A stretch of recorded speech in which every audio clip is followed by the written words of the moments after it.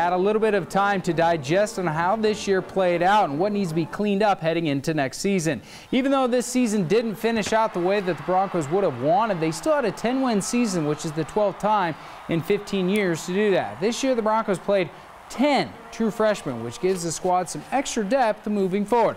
With that said, though, Coach Harsin wants next year's squad to finish out with a conference championship as well as a victory in a bowl game. We didn't get ourselves into that championship game that we want to be in, and we didn't finish with a bowl win. And those are the things that we strive for each and every year.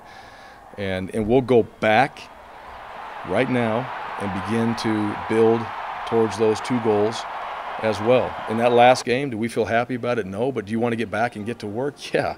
Hell yeah. Let's get back to work. We got a lot to do in a short amount of time, in our opinion, to get ready to go play and win.